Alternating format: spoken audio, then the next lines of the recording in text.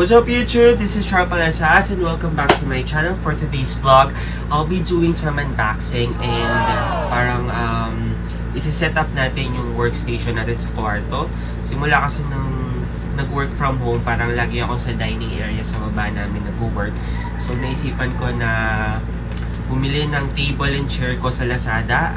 Lilink ko mamaya sa baba kung saan ko siya in-order kung magugustuhan nyo yung product. So for today's vlog, I'll be doing an unboxing dun sa mga nabili ko and then isi-set up natin siya dito sa kwarto natin. So para meron na tayong parang specific station sa loob ng bahay para mas okay yung mag-work, diba? Okay, so kung magugustuhan nyo yung setup ko later, papakita ko sa inyo after. And then nandito siya. So, pakita ko sa inyo and then unbox na natin. Okay? Stay tuned! Hello YouTube! So, ito na siya. Ito na yung mga nabili ko. Kung nakikita nyo siya, sumakot ba? Ayan. Okay, so maliit lang kasi yung kwarto natin. So, parang dito ko siya balak ilagay. Dito sa area na to. Tapos, yan. Maliit lang kasi. Ito na yung bed ko. Tapos, lagay ng shoes. And then laundry basket o laundry whatever. Tapos yan mga brief ko dyan and dyan. Tapos ito siya, ito yung table na nabili ko. Tapos ito yung chair. So yan, box na natin siya ngayon. So tignan natin kung magugustuhan natin tsaka kung magkakasya siya dito sa kwarto ko. Ayun, so pakita ko lang sa inyo yung mga nabili ko. Ito, this is the chair. Na nabili ko siya sa Lazada. Pakita ko sa inyo yung picture niya or actually bubuksan naman natin so makikita natin. And then I have the table. Ayan, so table natin mukha siyang malaki. Ayan, ganyan siya malaki. So ito kasi parang meron siyang maliit na cabinet sa gilid. Tapos yung table niya. So bubuksan na natin para makita nyo na kung ano itsura nito. Okay? Tara na. At parang pa tayong gagawin na yung edit pa ako. So, unbox na natin. Simulan na natin yung yung kukuha. Ikaw sa sahig. Ayos natin yung camera. So, unahin natin itong chair. Kakain na kasi natin. Excuses. Wala ko na pagbukas ko.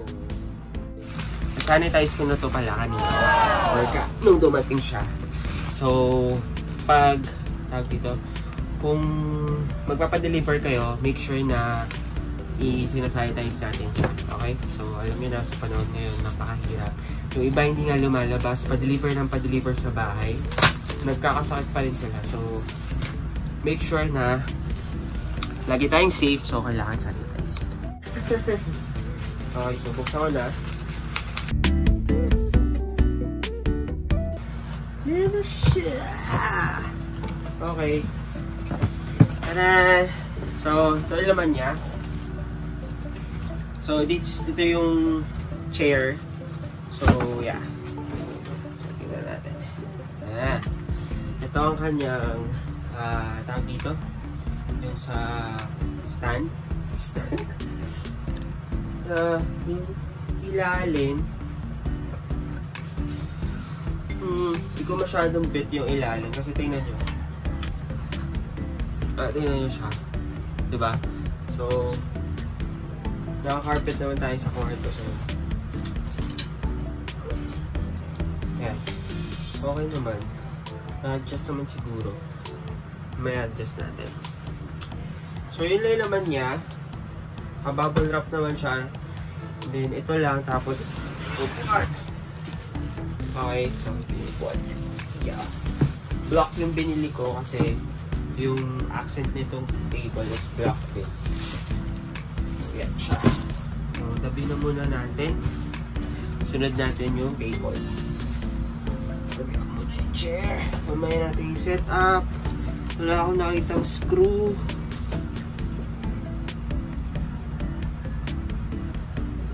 Wait lang, parang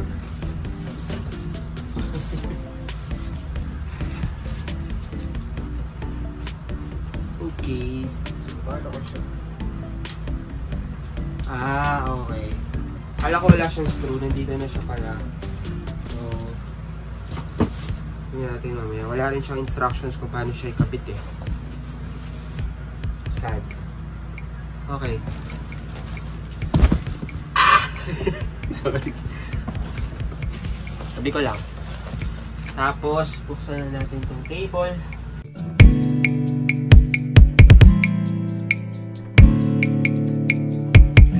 Ayan. So, ito yung chair. Ito yung table. So, ito siya. Ito laman niya. Kompleto naman yan. So, i-assemble na lang natin. So, fast forward ko na lang. Okay? So, tingnan natin kung ano yung tsura nitong dalawa pag na-ayos.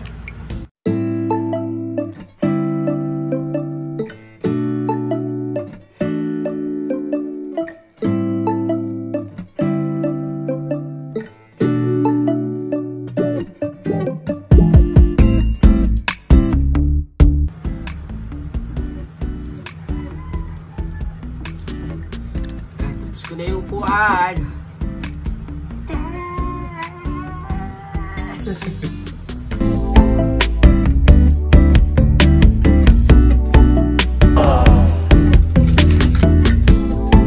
May ba letter sila?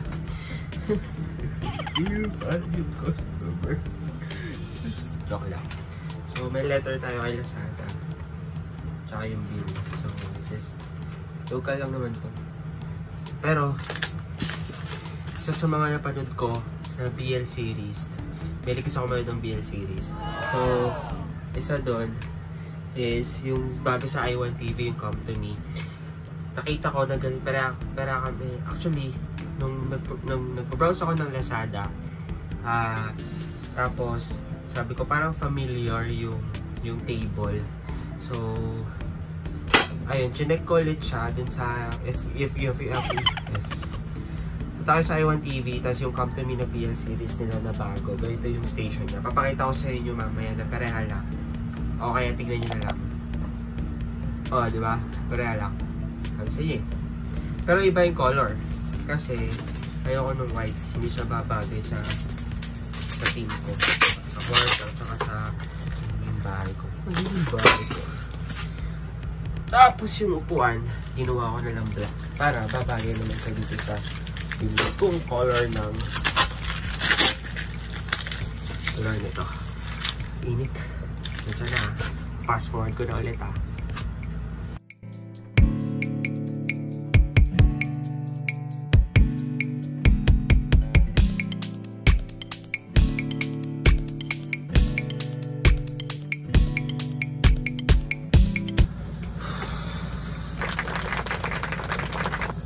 Natapos ko din siya. May mga issue lang ako. Actually, dito lang. Sa bandang side na to sa likod. Doon ako tumagal kasi kapalit pa kanina. Parang baliktad pala yung dito ko. Dito baliktad pala siya. Basta pag na ganun. Pero okay na siya. Sana tumagal. Pero feeling ko hindi ko to gagamitin sa pagiging bahay. Ayun lang. Pakita ko sa inyo mamaya pag na-arrange ko nun sa kwarto ko yung itsura niya. Pero ito na yung table. Pakita ko kung anong setup ko. Okay, so natapos ko na siya after 1 hour and 30 minutes ko siya ginawa. Kasi medyo may parte na hindi okay dun sa table. Parang doon ako tumagal. Pero ayun, ayos din naman natin. So, pakita ko siya sa inyo. Ito na ngayon yung bagong setup ng kwarto ko. Tada! Ayan na siya. So, ito na yung nabili nating table. Makikita nyo meron siyang shelves. So, minove ko na dito yung laundry bag ko. Pinagpatong ko sila. Sapatos. Bed. So, ito yung built-in cabinet. So, ayan. Yan ang setup ko ngayon. So, dito na ako mag-work. Dito ako nag-edit ng vlog. Ito yung upuan. So, yung upuan, hindi siya ganun katibay. So, pag mataba ka, mabigat, di ka siya pwede. Pero, pwede na siya. Medyo mahal to kung sa... Pero maganda siya. Pakita ko sa inyo. Yan. So, ayan siya. Block. Yung binili ko para match siya dun sa accent nitong table. Yan. So, dyan na tayo mag-work. Hindi yan yung laptop office. Laptop. Hindi yan yung laptop sa office ko. So, yan yung ginagamit ko personal. So, ayan. So, ayan. So, that's the end of my vlog. Ilalagay ko na lang sa link yung below kung saan ko na-purchase yung dalawa. If nagustuhan nyo siya, try to check out their site or check their Lazada site. So, check nyo. Okay naman siya. For me, meron lang talagang yung isang bar niya. Medyo manipis siya. So, hindi ko siya ma-screw ng maayos. Ayan. So, yun lang yung sad part. Pero, halatan, okay naman siya. Okay na ako doon. Satisfied na ako. Kasi maliit na naman yung kwarto natin. Ay napagkasya na rin siya. So, dyan na tayo mag-work. Dyan na tayo mag-station. So, probably some of my vlogs dito ko na rin gagawin sa harapan niya. So, ayun lang. So, thank you. So, please subscribe and don't forget to hit the like button and the notification bell so you can be notified whenever I post a new vlog. Thank you guys. Bye-bye.